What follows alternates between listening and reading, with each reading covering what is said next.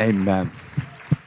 This morning, I have a special treat. I'm not going to do a long introduction because I believe that you know this amazing man of God extremely well. He's preached here many times. He is the leader of our youth group, part of our worship team, and our apprentice pastor himself, Uriah, is going to be preaching this morning. If you give Uriah a big SCC round of applause. Thank you. Love you, brother. Praise God, praise God. How we doing, family?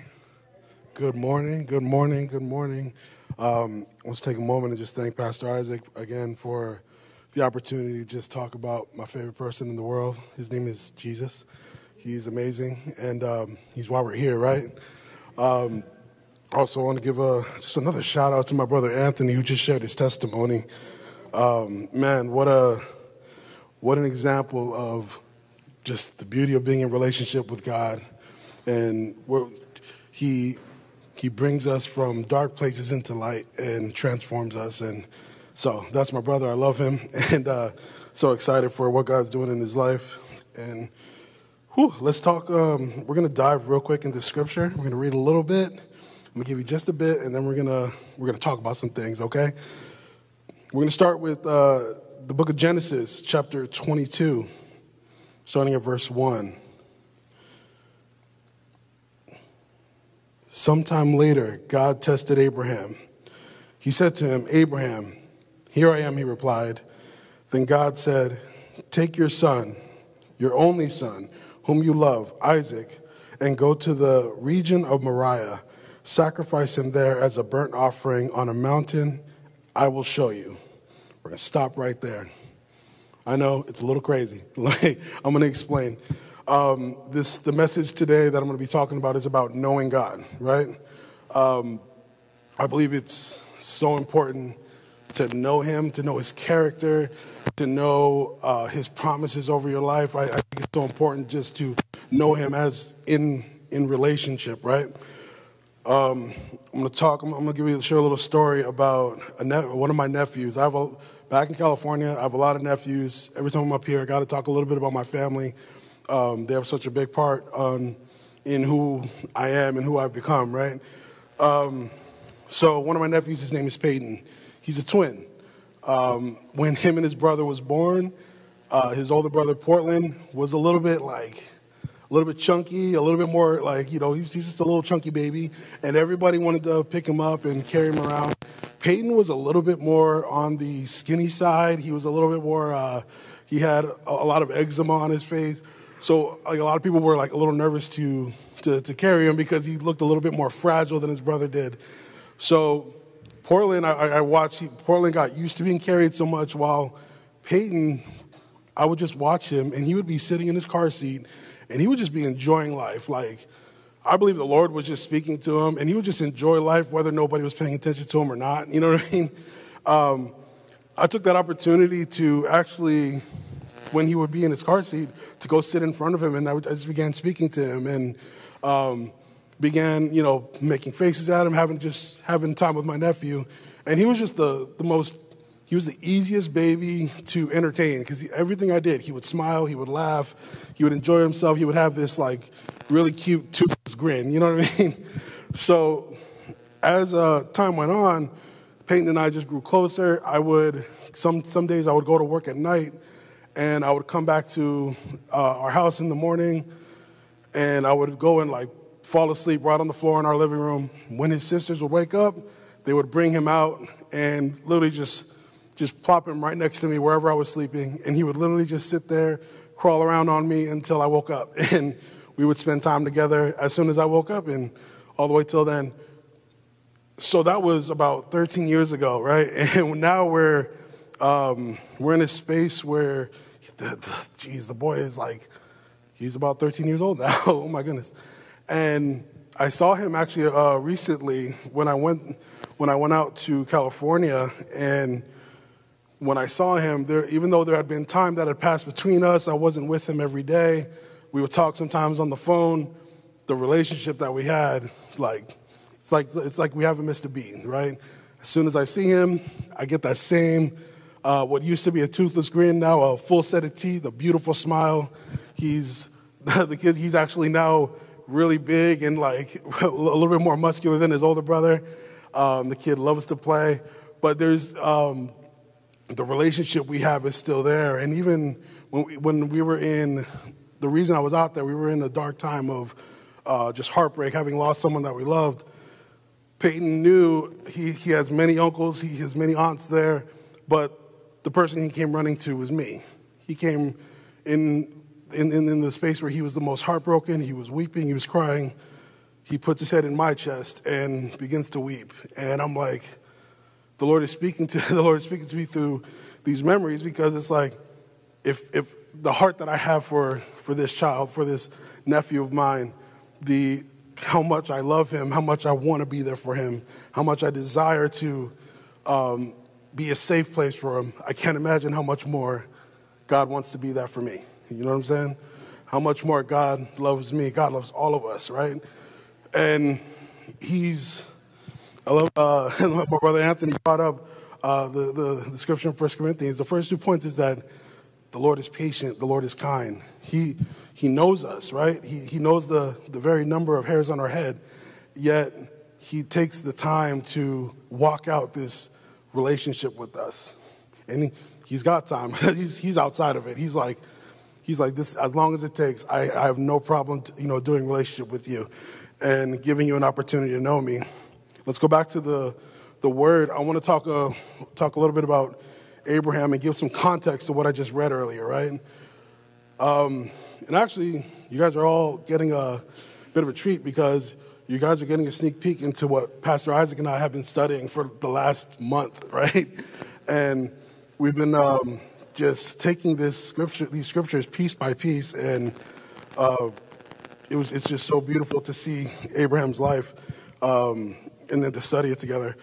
So we're going to start I'm going to explain a little bit who Abraham is, right? Abraham was, have you guys heard the song, Father Abraham, his many sons? You know the song? So, what's it called?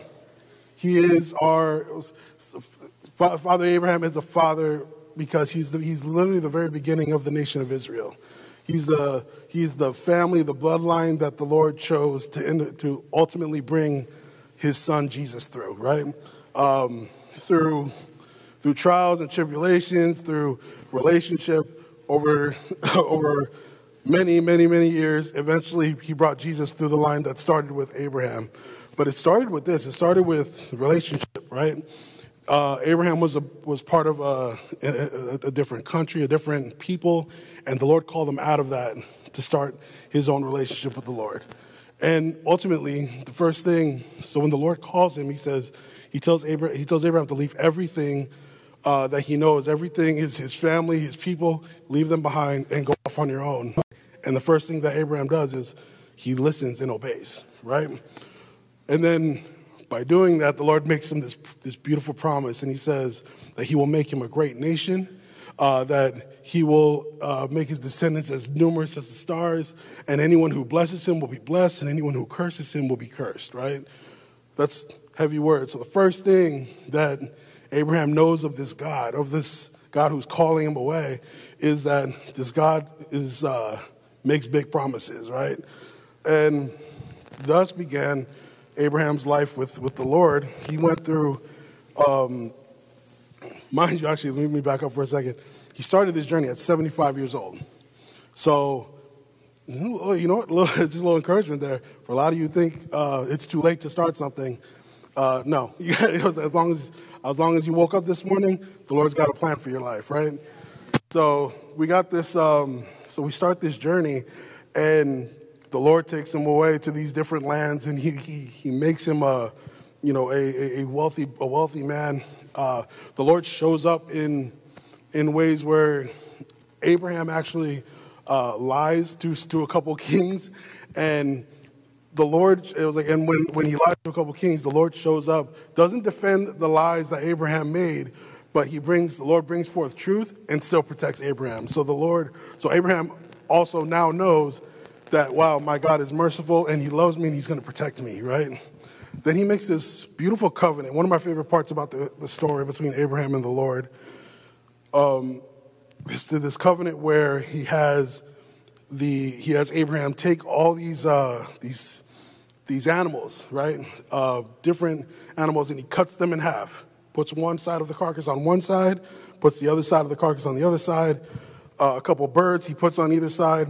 And the part of this covenant is that both the Lord and Abraham are supposed to walk through this through the pathway together.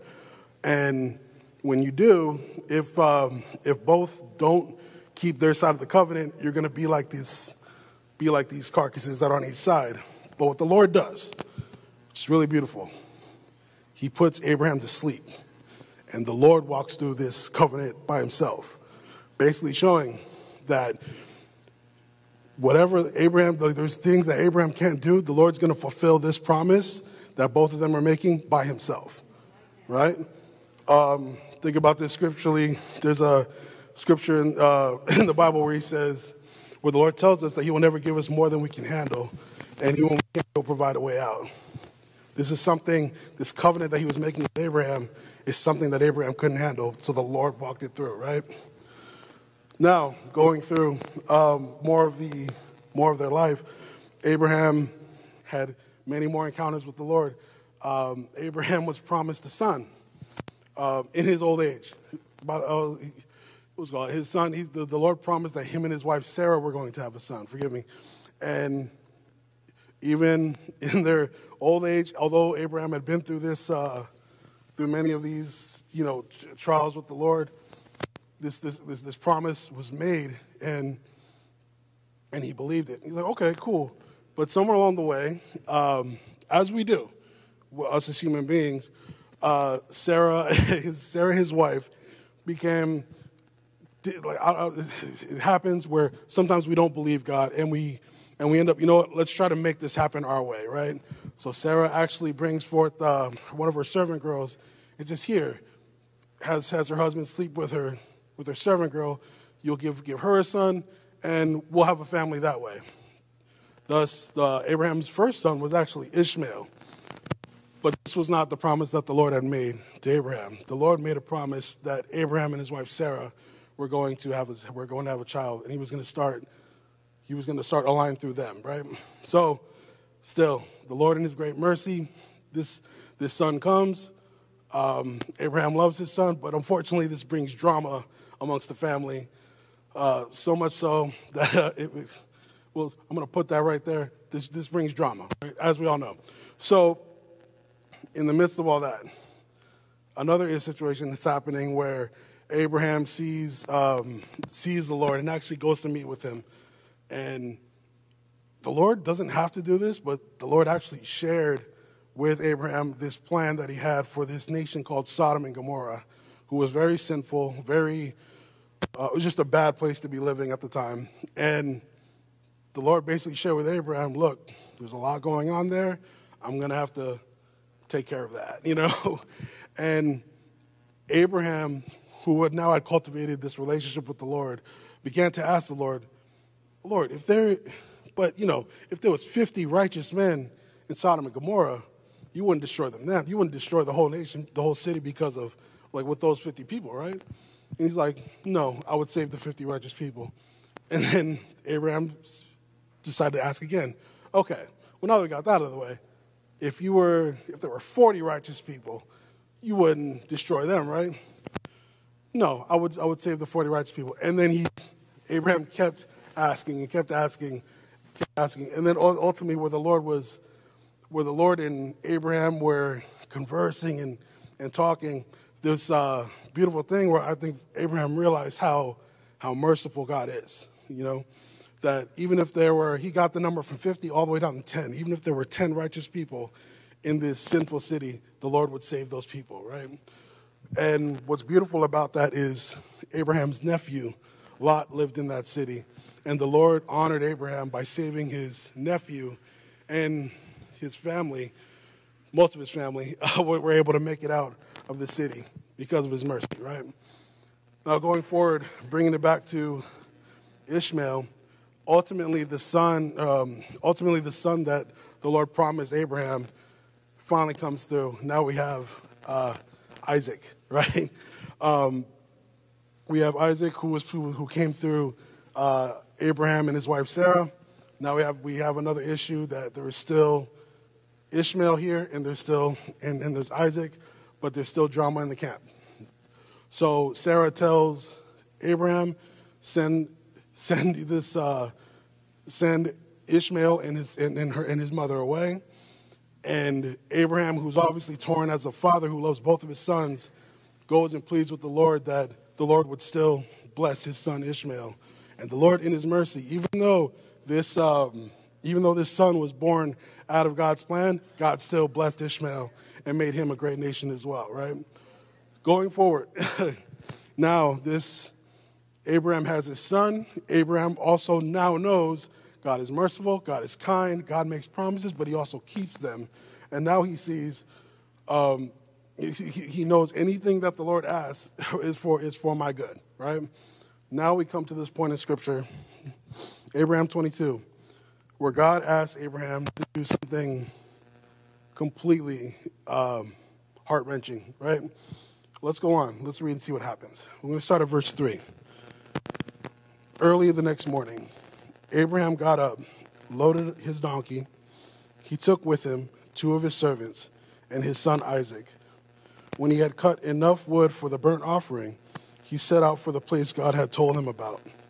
On the 3rd day, Abraham looked up and saw the place in the distance. He said to his servants, "Stay here with the donkey, while I and the boy go over there. We will worship, and then we will come back to you." Point right there. God told him to do this very heart-wrenching thing. Abraham knows God, has faith. He says, we're going to go and worship, and we're going to come back to you. Right? Verse 6, Abraham took the wood for the burnt offering and placed it on his son Isaac. And he placed himself, carried the fire and the knife, as the 2 of them went on together. Isaac spoke up and said to his father Abraham, "Father?" "Yes, my son," Abraham replied. "The fire and the wood are here." Isaac said, "But where is the lamb for the burnt offering?" Abraham answered, "God himself will provide the lamb for the burnt offering, my son." And the 2 of them went on together. When they reached the place God had told them about, Abraham built an altar there and arranged the wood on it. He bound his son Isaac and laid him on the altar, on top of the wood. Then he reached out his hand and took the knife to slay his son. But the angel of the Lord called out to him from heaven, "Abraham, Abraham." I want to make this point. Pastor Isaac pointed this out in our study. He said it's funny when God called him to do this thing, he only had to tell him once, but when he had to call him to tell him to get him to stop, he had to tell him twice. I think in that point where when we're trying to do what God's telling us to do, even though it's hard, I think I like to even think that sometimes like Abraham was worried that it was even his own voice that he was hearing. And he had to be convinced so much that the Lord had to call him a second time to get him to stop. Now, let's keep going. "Here I am," he replied. The Lord says, "Do not lay a hand on the boy," he said. "Do not do anything to him. Now I know that you fear God, because you have not withheld from me your son, your only son." Abraham looked up, and there in a thicket he saw a ram caught by its horns. He went over and took the ram instead of his son. So Abraham called that place, "The Lord will provide." And to this day it is said, "On the mountain of the Lord it will be provided." The angel of the Lord called to Abraham from heaven a second time and said, "I swear by myself, declares the Lord, that because you have done this and have not withheld your son, your only son, I will surely bless you and make your descendants as numerous as the stars in the sky and as the sand on the seashore. Your descendants will take possession of the cities of their enemies, and through your offspring, all nations on earth will be blessed, because you have obeyed me." Then Abraham returned to his servants, and they set off together for Beersheba, and Abraham stayed in Beersheba. So I love this thing that the Lord says, where he says, "Because you have not withheld from me your son, your only son whom you love." I think it's such a significant thing that God, who is a father, who asked a father, Abraham, to give up his only son. But come to find out, it was never his son that the Lord was after. It was actually his heart. He was actually there to make, he wanted to know, I'm going to give my son up for the world. And I want to make sure that the family that I'm choosing to bring my son through understands what that means as a father. That family that I'm choosing understands exactly what I'm willing to do for them. Because ultimately, as he did in the first covenant, the Lord ultimately walked this out and brought us back into relationship with the Father because of Jesus. But it started here with Abraham. Amen. I want to bring up this this memory of this one of the treasure memories I have in my life. A lot of you know who've heard me preach before know that I had a brother who passed away. I think we're at like 17 years ago now. On this side of heaven, the person I was closest to in the world was my little brother. His name was Sebastian. He had autism. He couldn't communicate, but we had no problem communicating, if you know what I mean. You know what I'm saying? So there was this time in our lives where I had gone to live with my father for a few months, and and at that point in time, I didn't see my brother for about 5 months, right? When I left, I was like 16. I had a little bit of a goatee coming out. I had a mustache, and I had a big old head. I had like an afro. I was real crazy with my hair back then.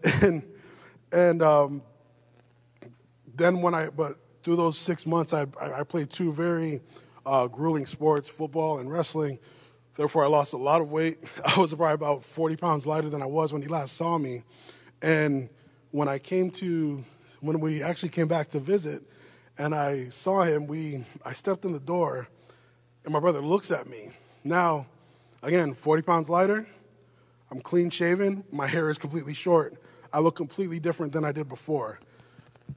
And my brother looks at me, and he stares me in the eyes, stares like right into my soul, and he looks at me, and he's like, and he begins to smile because even though so much had changed here, he could still see me. I'm sharing that with you because this is the opportunity we have to know the Lord so much. We have this opportunity that every day we get to wake up. We get to wake up to days that were never promised to us before, and we get to know the Lord a little bit more. No matter what promises he makes, no matter which way he appears to us, no matter which way, even when he asks us to do things that seem completely weird and totally out of control. When he asks us to do things, it's for our good. And when you know him, and when you know his character, and when you know how much love he has for you, that he was willing to give up his son for you, then you know that no matter what, wherever we are weak, he's going to be strong, and he's going to walk us through it. I don't know, like I've never been to heaven. I don't know what it's going to be like, what the logistics of it all is going to be, but I know that. Actually, I don't even know when it's my time to go to heaven.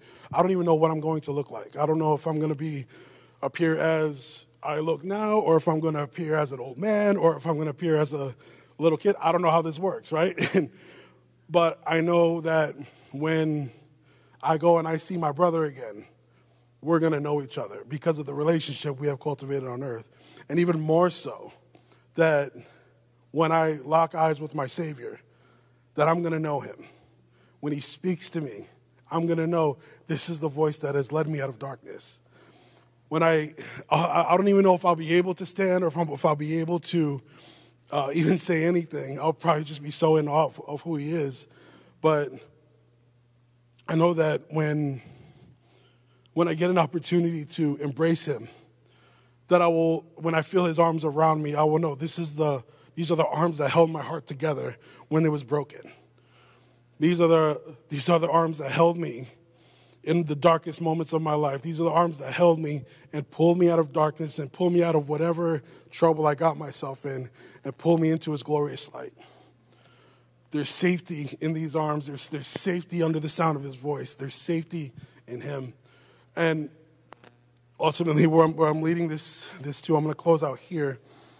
The whole reason we do this, the whole reason we we give our lives to him, and it's literally because it says, the Bible says, while we were yet sinners, he first loved us. We didn't even get to love him without him loving us first, right? This whole story is even starting at the beginning of Abraham on throughout the Bible, is God's love story to us and God's ways of showing how much he loves us, how much he desires relationship, to know us and to be known by us, right? And all that, when you read, especially this story, this particular part of Abraham's story, John 3:16 makes a little bit more sense. For God so loved the world that he gave his only begotten Son, that whosoever believes in him shall not perish, but have everlasting life. For I don't know where all of you are today. I know a lot of you have already made the decision to believe in Jesus Christ, but I'm going to give you an opportunity to do that right now. If we can just close our eyes for a moment and let's look to the Lord. If anything that I'm saying today is resonating with you and you feel a tugging at your heart where you feel like the Lord is calling you, and you're ready to make that decision, go ahead and raise your hand. Praise the Lord. Thank you, guys. I see your hands. And you know what? We're going to do this as a church. I'm gonna pray. We're going to pray together. I'm going to say something. You're going to repeat after me. And this is you just confessing that you desire a relationship with the Lord. The Bible says that in Romans 10:9-10, that if you will confess with your mouth and believe in your heart, then you will be saved. If you confess with your mouth, believe in your heart that Jesus is Lord, you will be saved. So let's do that right now. Dear Jesus, we thank you for the cross. We thank you for your love that you so freely gave to us. I confess that you are my Savior. I believe this in my heart. And I invite you into my heart to take up residence. I desire to start this relationship. Make me, mold me, make me brand new. In your precious name. In Jesus' name, amen. Hallelujah. Praise the Lord. Praise the Lord. Praise God. Thank you. Thank you. For those of you that have made that decision for the first time, please go see the back table. We have a Bible for you. We have and stick around, meet some people. We'd love to walk this journey out with you. Thank you guys for just giving me a chance to talk about Jesus. I'm going to pass it to Pastor Isaac now. Praise God. Amen. Amen. Pray you guys have a wonderful Sunday. Want to let you know next Sunday we're going to be starting a new series, getting us ready for Thanksgiving and Christmas. I was kind of inspired as Uriah was preaching, and the title of it, we're going to call it Crazy Peace. And it's going to be about how to have peace in the midst of craziness. Because I know Thanksgiving and Christmas can bring forth some craziness. Anyone, crazy families, crazy times. And you could have peace in the midst of craziness. And so that's what we're going to learn about for the next few weeks. Love you all. Have a wonderful, wonderful Sunday. May God bless you and keep you. May his face shine upon you and be gracious to you.